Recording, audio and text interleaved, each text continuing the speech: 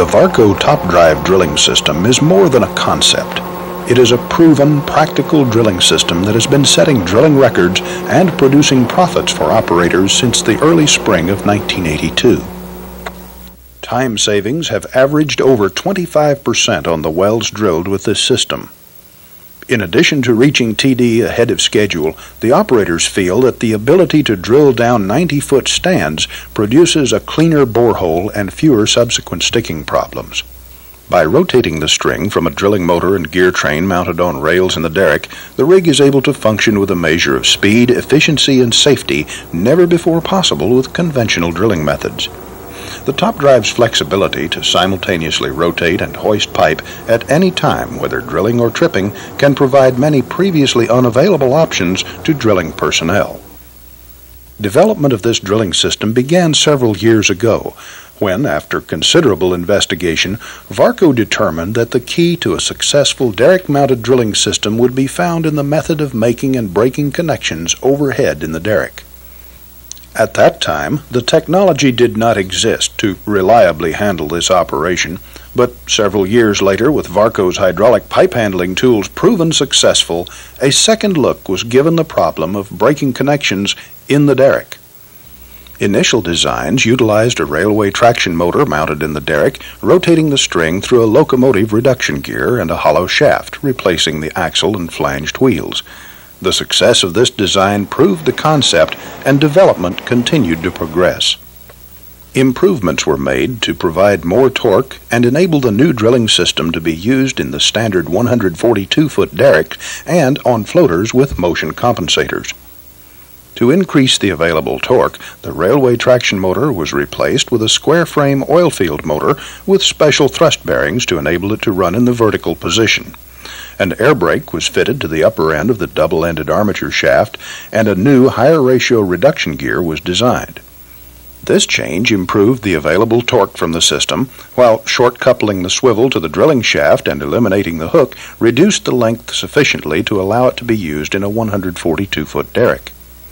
The hook's function was taken over by a series of features on the unit. First, the hook spring was replaced by springs located in the torque arresters to cushion the system when the string was hoisted and allow the pin to jump the box when connections were broken. Orientation of the elevators was accomplished by a positioning system located below the gearbox. Hoisting capacity of the system is a full 500 tons using standard links and a drill pipe elevator or casing tools. If a hook is desired in the system, a 147-foot derrick should be considered the minimum for adequate headroom. A hydraulic torque wrench is mounted beneath the drilling motor to break out connections at any point in the derrick. This tool is an adaptation of Varco's proven successful TW60 torque wrench, hundreds of which are in use all over the world. The top drive drilling system is mounted in a dolly, running on rails in the derrick structure. These rails may be incorporated into most existing derricks or masts with little or no additional reinforcement of the structure.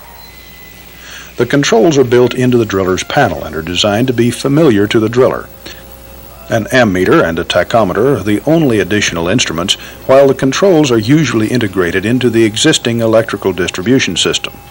Switches for brakes, link tilt, inside BOP, and torque limiter override are placed for the convenience of the driller. In operation, the system allows drilling with 90-foot stands, which produces several distinct advantages over conventional drilling. By eliminating 2 of every 3 connections, a greater proportion of time is spent drilling ahead. When connections are made, they may be accomplished quickly so as to maximize rotating time. When a stand has been drilled down, the driller stops rotation and sets the slip. He then initiates the hydraulic pipe handler's breakout sequence. The torque wrench elevates to engage the spline on the drilling shaft.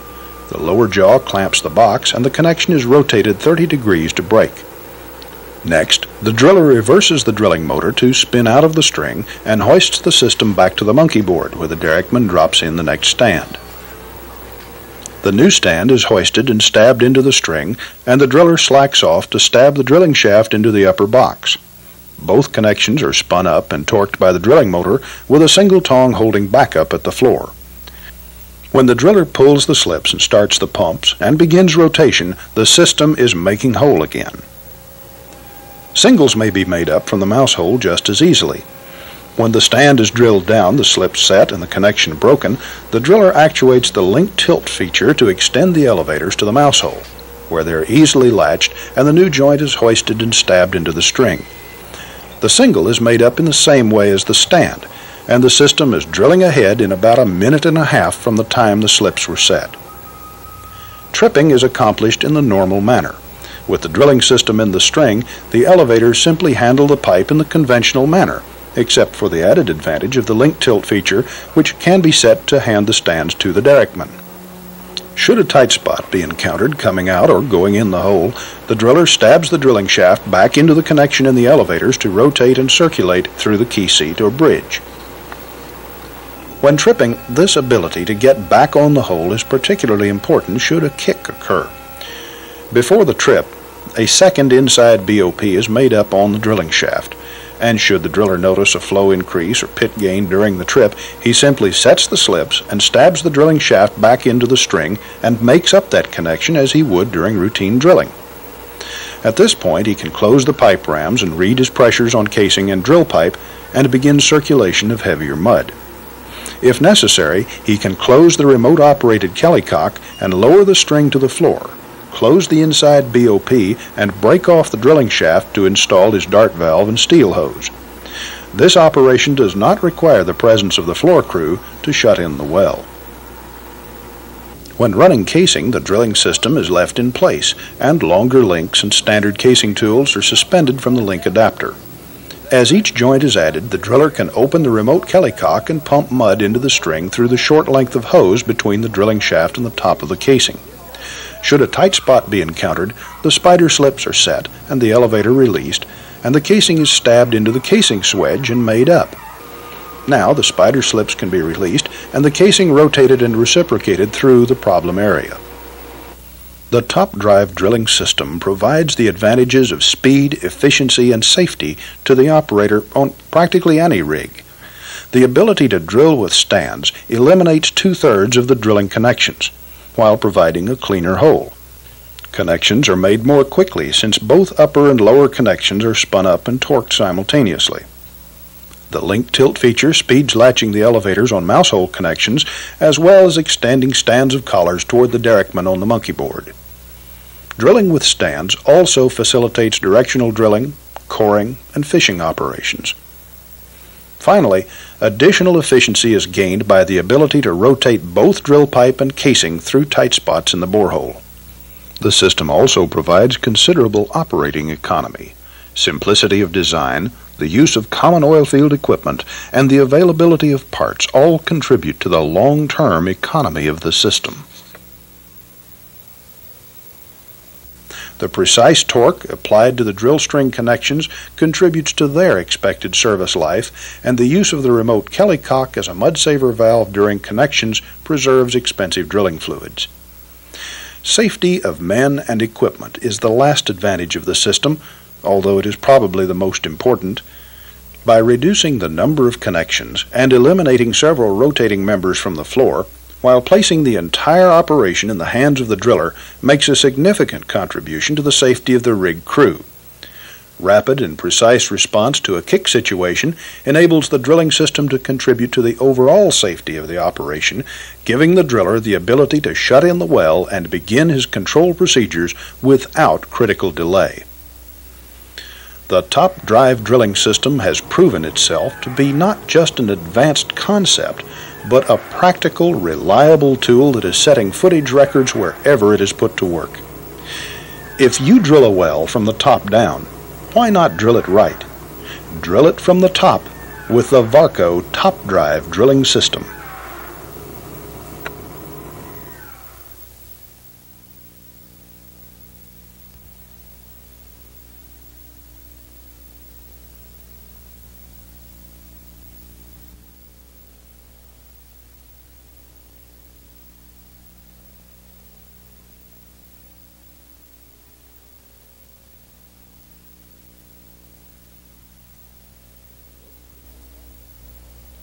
This is the Varco Power Sub drilling system. Designed to rotate the drill string by means of an electric motor and gear drive suspended in the derrick, The power sub drilling system permits the driller to rotate the pipe while pulling out of the hole, and gives him the ability to drill down whole 90-foot stands. When drilling in a high-angle hole, it is occasionally necessary to rotate the string while pulling out, to prevent the pipe from becoming stuck in the angled portion of the borehole. Drilling with 90-foot stands eliminates 2 Kelly connections every 90 feet, thus saving some considerable time in the drilling operation. The power sub consists of a railway traction motor and gearbox with a shaft replacing the axle and flanged wheel assembly. This widely available unit is mounted on end on a carriage to drive the drill string. The motor is offset from the string, thus no drilling fluid passes through it. The power sub is placed in the overhead string just below the standard swivel. Below the sub extends the pipe handler assembly, a hydraulic torque wrench used to break out connections from the power sub either at the floor or in the derrick. Hanging beneath the pipe handler is a pair of standard Varco links and a drill pipe elevator. The links may be tilted out to reach the mouse hole with a built-in air system to assist the floor crew in picking up or laying down joints in the mouse hole. The power sub drilling system is designed to be compatible with any standard drilling system. The power sub carriage assembly is mounted on a pair of rails in the derrick, similar to block guides. The drilling motor and the rest of the power sub drilling system may be swung aside when not in use, and drilling with a Kelly may proceed normally. To change from conventional drilling to power sub drilling, the sub is swung from its stowed position and secured in the carriage. Meanwhile, the conventional Kelly and swivel is set back in the rat hole. At this point, the hook picks up the power sub by the swivel bail, and the rig is ready to drill ahead or ream out. In practice, the rigs currently using the power sub are leaving it in the string, since the conventional elevators hanging below it allow normal tripping. Here, a Varco SSW-30 hydraulic spinning wrench is being used to spin out the stand after breaking it with the tongs. In the same way, the trip in the hole can be made conventionally. Making connections while drilling is faster than conventional Kelly connections. When the stand is drilled down, the slips are set. The torque wrench in the pipe handler begins its automatic cycle to break out the power sub. First, the wrench body elevates to engage the splined sub on the drive shaft. As the torque wrench clamps on the box connection, the torque cylinders rotate the connection 30 degrees to break it out. Once this is done, the driller reverses the drilling motor to back the power sub out of the box. Meanwhile, the crew has opened the elevators, and they can be hoisted back to the monkey board, where the derrickman drops in the next stand and latches them. Now the driller hoists the stand, and the crew stabs it into the box in the rotary. As the driller slacks off to stab the power sub into the stand, he cracks the SCR control to rotate the drilling motor and spin up both connections. When the connections have shouldered, he dials up the prescribed current to properly torque the connections. At this point, the string is hoisted, the slips pulled, circulation reestablished, and the driller is ready to make another 90 feet of hole.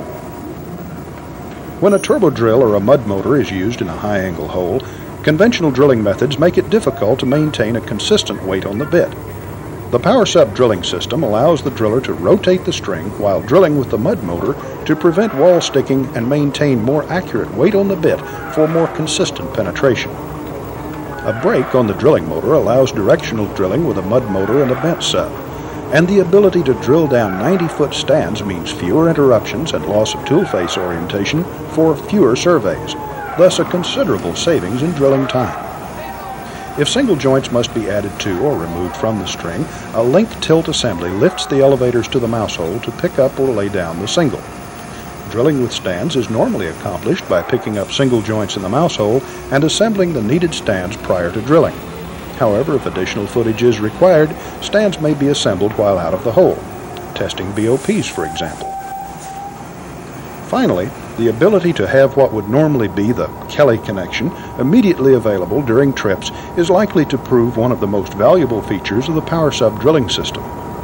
Should the driller experience a kick while tripping, statistically when about half of all kicks occur, he needs only to stab the power sub back into the string by slacking off, rotating and torquing in the normal manner. That quickly he's back on the Kelly and able to pump into the well to re-establish reservoir dominance. Since connections are made quickly, stripping back in whole stands at a time if needed requires minimal interruption in pumping. The first two power subs delivered to Sedneth 201 and 202 proved the power sub drilling system's value to the contractor. The first unit set a drilling record on its first well, which was beaten on its second. The second power sub on Sedneth 202 has performed just as well. Of the 3 wells completed by the 2 power subs, Sedneth 201's first well required about 10 hours of downtime due to some problems in the sub. Once a solution was found to these, the second well required less than 2 hours of downtime. And Sedneth 202's first well required minimal interruption of drilling due to the power sub. This is rather impressive, since these power subs were still effectively prototype units, having never been previously exposed to actual drilling conditions. In these directional wells, torque was quite high, and the physical stresses imposed on the system, particularly while drilling the surface hole, were extreme. The Sedco drilling crew, drillers and rig superintendent alike, preferred the power sub to their more conventional drilling methods with the Kelly and rotary table for all kinds of drilling. They cited the improved rate of penetration and time savings over the conventional drilling technique as the reasons for their preference. This kind of performance, plus the support of Varco's engineering and service departments, as well as the simple design and common oil field components, have produced the power sub drilling system's first satisfied customer. And we're proud of that.